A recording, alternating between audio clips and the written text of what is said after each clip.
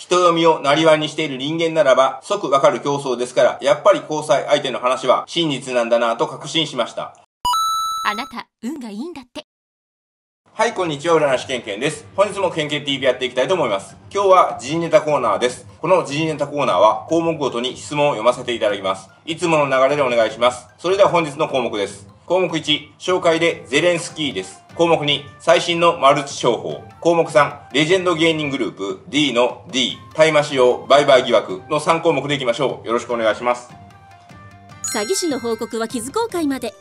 ではまず項目1、紹介でゼレンスキーです。ではコメント読みしていきましょう。自分のことをゼレンスキーですと言った玉木デニー沖縄県知事を見てください。バカなんでしょうか？そしてあのような人はなぜあんなことを口に出すのでしょうか？ニュースにもきちんとなっていますので、けんけん先生の考察を教えてください。はい、メッセージありがとうございます。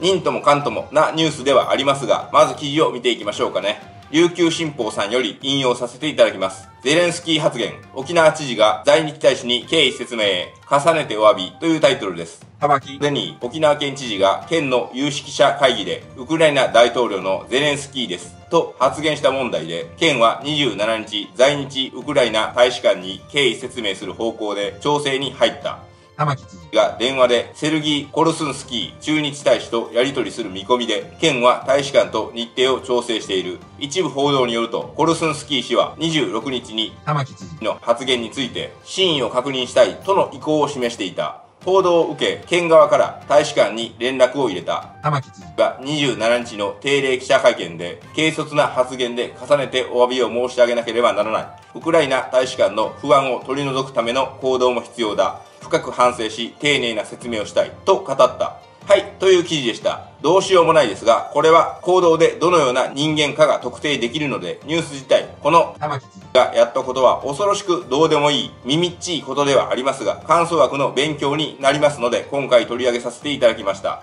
何点かこのやらかしについて突っ込みどころがありますので、順番に解説していきましょう。そして最後には人間像が浮き彫りになります。ではまず一つ目なんですが、TPO です。TPO とはタイム、時間、プレイス、場所、オケージョン、場合、オポチュニティと使われることもあるの頭文字を取って、時と場所、場合に応じた方法、態度、服装などの使い分けを意味する和製英語ですが、まさに1番目はこれにつきます。例えば、玉城知事が友達とキャバクラに飲みに行ってます。そしてフリーで初めてついた女の子に冗談交じりで同じ発言をしました。これならば、まだわかります。キャバクラあるあるのおっさんギャグです。そこそこのおっさんが話すんですが、受けることは万に一つもありませんから、飲みの場ですらも控えておいた方が得策でしょう。それをこんな県の有識者会議で発しています。しかも自分の立場は県知事、酒もこの場に出ていないのは当たり前。時間もどうせ午前とかお昼でしょう。まずこの空気読めない感は半端ないので、そこを完全にリーディングできます。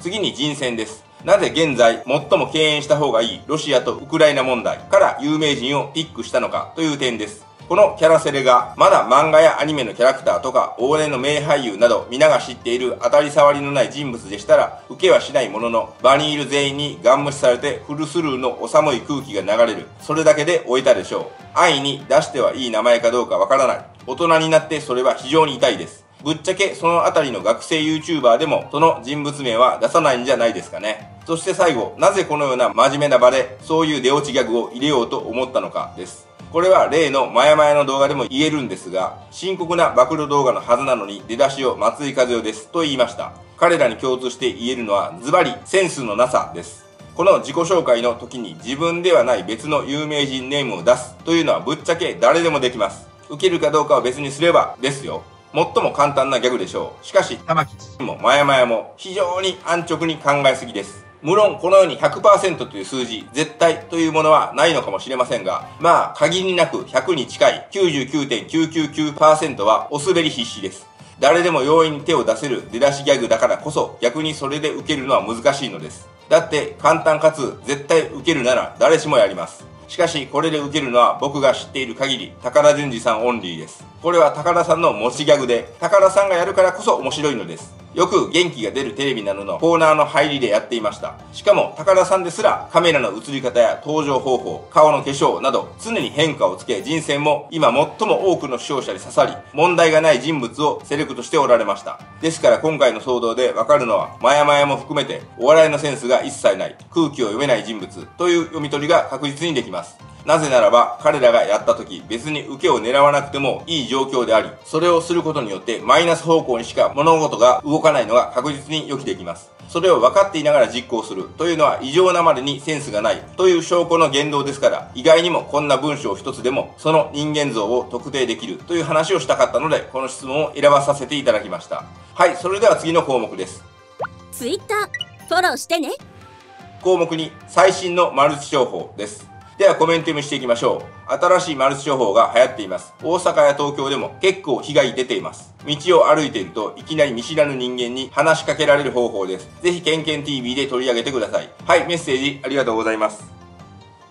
これ全くわからなかったんですが、3、4名様からリクエストが来ていました。まず記事を読んでいきましょう。モデルプレスさんより引用させていただきます。新しいカップルに次々呼び止められる恐怖体験、流行するマルチ商法の手口というタイトルです。街中で2組の不気味なカップルに次々声をかけられた20代女性。専門家は最新のマルチ商法勧誘の手口と推測する。巷で頻出しているマルチ商法にまつわる勧誘トラブル。彼らは被害者の両親につけ込み、言葉巧みに儲け話を持ちかけてくるが、とある20代女性が体験したケースとは、よかったらお友達に、先日20代女性の A さんが東京表参道で予定を終えた後、大通りを歩いていると、同年代と思われるカップルに声をかけられた。地方から出てきたばかりで店がわからない。周辺で美味しいお店はないでしょうか。純粋そうな2人の様子を見て、近くのカフェを丁寧に教えてあげたという A さん。すると、本当にありがとうございます。すぐ行ってみます。もしよかったらお友達になってくれませんか。東京に知り合いがまだ少なくて、感謝の言葉を受け、一時は笑顔になった A さんだったが、LINE 交換を迫るカップルに違和感を覚え、連絡先交換を丁重に断り、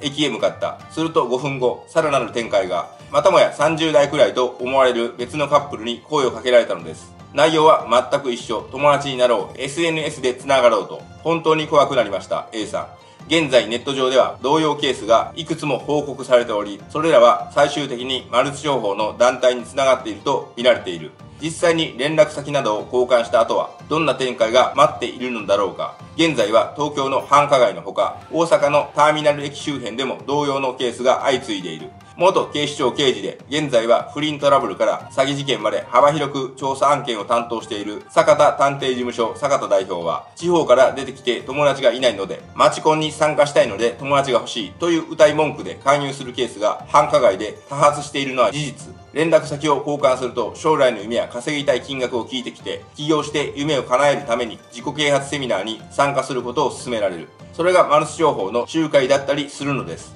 と警鐘を鳴らす。周知の通り、マルチ商法は消費者庁が常に注意を呼びかけるトラブル品質の社会問題。儲け話を餌に参画者を集め、勧誘された側がいつか勧誘する側に回り、金銭トラブルにつながる。定期的に開催されるセミナーに試しに参加しないかと誘われて参加してみると、高額商品やサービスを購入する契約を勧められ、その契約を第三者に勧誘すると逆に利益がもらえる。定期的な高額契約の支払いのために貯金を切り崩して支払いをしたり、いくつもの仕事を掛け持ちしたり、また借金を作るなどで経済的に厳しくなります。さらに自分のランクを上げるために必要に勧誘して知人、友人と疎遠になったり、ひいては連鎖販売取引マルチ商法規制に必要なクーリングオフ告知や勧誘目的告知をしないなど法律違反をすることで処罰の対象になる恐れがあります。探偵事務所にも同様の相談が増えているという。私が探偵としてご相談いただく事案の一つに極めて悪質なポンジスキームがあります。この手口は巧妙。出資してもらった資金を運用し、その利益を出資者に配当金などとして還元するなどと謳っておきながら、実際には資金運用を行わず、後から参加する出資者から新たに集めたお金を以前からの出資者に配当金などと偽って渡す。出資者はあたかも資金運営によって利益が生まれと誤認。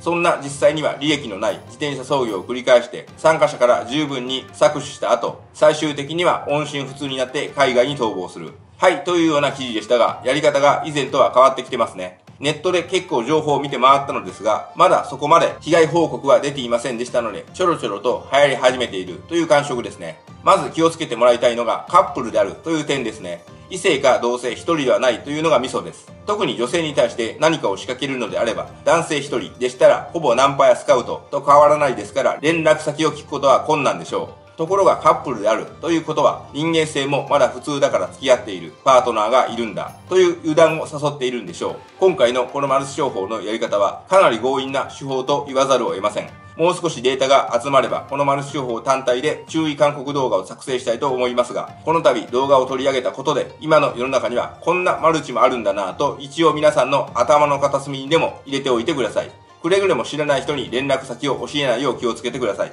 それでは最後の項目です。悩み相談はマカロンまで。項目3、レジェンド芸人グループ D の D 大麻使用売買疑惑です。D の D とは誰なんでしょうか。ではコメント読みをしていきましょう。電撃ネットワーク旦那小柳の大麻使用売買疑惑が文春より出ました。ぜひやっているかどうか見てください。はい、メッセージありがとうございます。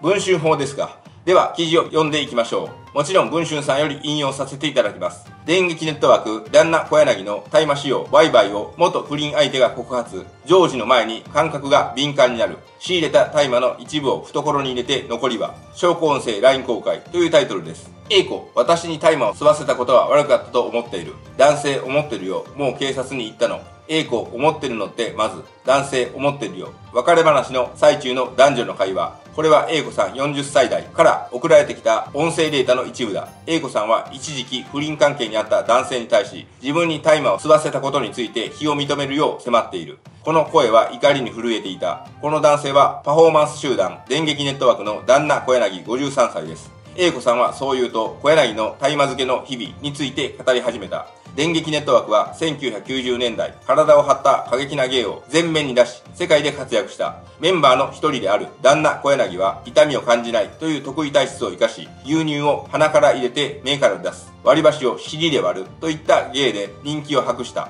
現在も小柳は都内のスナックに週に数回出勤しながら、結成時からのメンバー、南部虎田、雄三に若手の新メンバー3人を加えた6人で電撃ネットワークとして活躍。2020年には結成30周年を迎え、2021年10月に YouTube チャンネル、電撃 TV を開設するなど意欲的だ。そんなベテラン芸人が大麻を常習していたと A 子さんは言うのだ。世界各国で合法化が進む中、日本においては未だ非合法薬物として禁止されている大麻。しかし2021年1月に発足した大麻に関する検討会では、医療用大麻の解禁について議論がされており、今後大麻規制が緩和される可能性もある。こうした流れやゲートウェイドラッグと称されるほど違法薬物の中で比較的入手しやすいことが背景にあったが、2021年の大麻事犯による検挙者数は5482人と過去最多となった。大麻の蔓延は芸能界にも暗い影を落としている。元カトゥーンの田口淳之介、俳優の伊勢谷友介らが大麻の所持で逮捕されたことは記憶に新しい。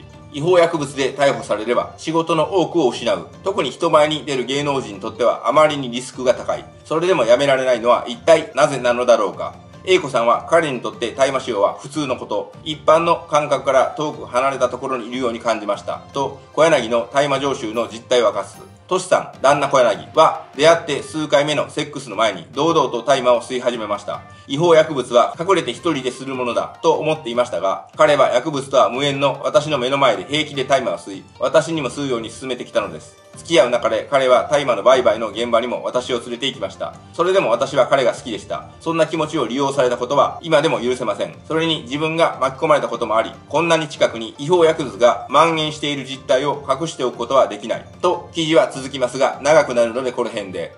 火曜日はインスタグラムで質問コーナーやってるよ。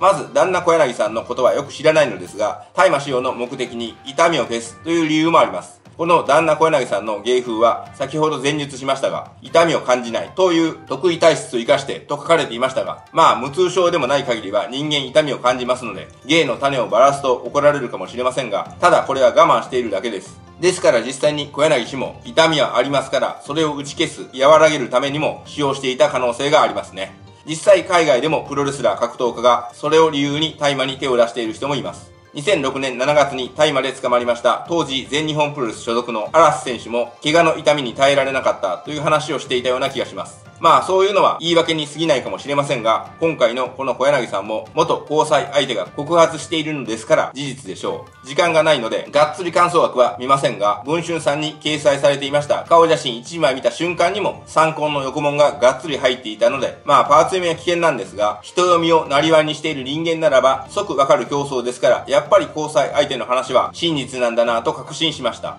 芸風が芸風ですからちょっとぶっ飛んでいるのかもしれませんが、あくまでもエンタメの範囲内で留めておかないと危険な行為を顧みないのもいいですが、法律まで破ったりすると車輪になりませんからね。電撃のトークは好きな芸人さんですから、心を入れ替えて芸を磨き直してほしいというのがたった一つのお願いです。はい、というわけで本日も時事ネタニュース3本を解説させていただきました。本日のテーマのような話から悩み相談、疑問、質問、意見など何でもマカロンからお気軽にメッセージを送信してください。生配信はミルダムでやっております。配信アーカイブは占い師けんけん TV 見逃し配信チャンネルをご覧ください。キズ公開は詐欺師や霊感商法をやっている悪人の情報を募集しており、Twitter ではチャンネル最新情報、Instagram では火曜日に週1質問コーナーをやっています。動画の高評価、チャンネル登録、SNS のフォローをよろしくお願いします。占い師けんけん TV を見てトラストリテラシーを高め、一緒に運気を上げましょう。パワーストーンはただの石。ご視聴ありがとうございました。